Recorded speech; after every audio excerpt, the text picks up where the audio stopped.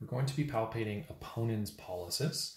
Opponens Pollicis is the deepest of the three thenar muscles in this area. And it's going to be fairly hard for us to distinguish versus abductor and flexor.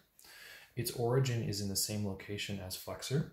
So previously we had found flexor, but we start by locating the scaphoid, moving distally into the palm and slightly towards the thumb. And underneath my thumb right now is the trapezium, and specifically its tubercle. Its secondary attachment is the soft tissue known as the flexor retinaculum, crossing the wrist in this location right here.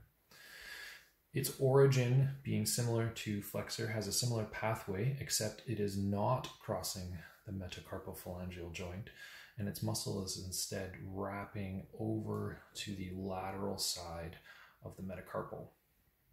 It's fairly deep, as I mentioned earlier, so it's underneath these two layers, so it'll be hard for us to sink directly to it. But the muscle goes from approximately this location, crossing over and attaching all along the shaft of this first metacarpal. The action of it is to roll this metacarpal in towards the palm, so the active opposition.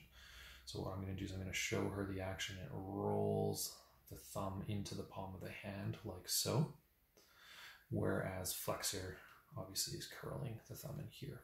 So what we're going to try to ask her to do is to bring her thumb and her pinky together without adding any flexion at these two joints. So if you can do that for me on your own.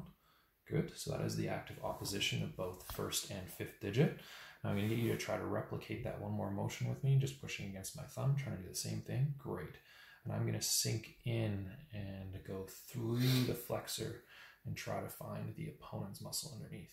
So we're trying to do least amount of flexion as possible and trying just to get that opposition movement.